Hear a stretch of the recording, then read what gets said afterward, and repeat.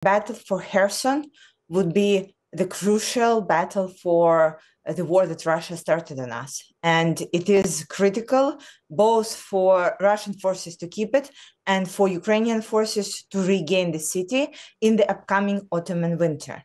In winter, they would be very hard to fight because of the low temperature. And this is why it will be like a natural freeze of the going of the war.